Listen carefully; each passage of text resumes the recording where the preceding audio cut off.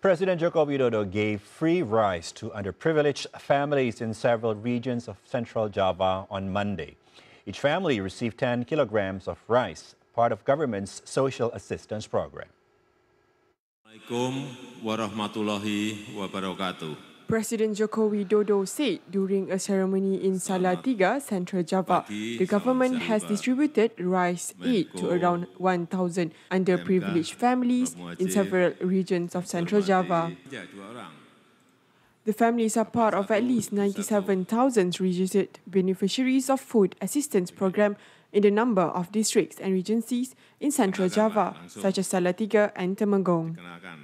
The government gave social assistance in the form of free rice this year to help ease the burden of underprivileged people in accessing food. There are more than 22 million underprivileged families across the country that are eligible for government's social assistance. The number came from the government's database on acceleration to alleviate extreme poverty targeting or P3KE. The free rice supplies will be given until March this year, but the government will continue giving other assistance until June based on available allocation in the state budget.